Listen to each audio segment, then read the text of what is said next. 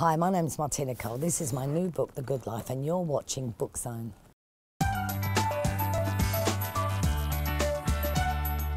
My new book, The Good Life, is about Kane Moran, his wife Caroline, and his girlfriend, mistress Jenny.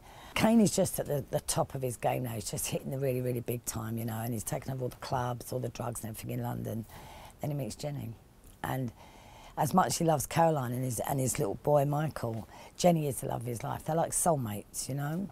But he doesn't understand, and none of them understand how much it's going to reverberate over the years that he leaves his wife, leaves his family, and goes off with Jenny. Suffice to say, lots of things happen to both of them. Caroline is a woman who's not going to be pushed aside easily, and she also holds grudges.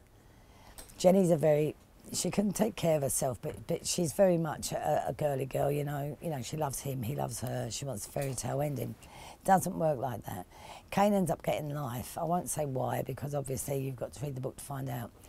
The book then deals with the repercussions of his life sentence, how they all live together and carry on while he's in prison for life, and what happens when he eventually gets released. So it's a love triangle involving the criminal underworld. Yeah, I mean, I think the secret of my books really, Leon, is the simple reason that I write from the female perspective. I also write very, very powerful women. And I've also written women who are not very powerful and, you know, who've caved under the pressures of living in a world like that. Caroline Moran is not a woman I would want to fall out with if she was a real person. But Jenny has hidden resources. And it's really mainly about how you cope with difficult situations. You do write about powerful women. Where does that come from? Are they manifestations of Martina?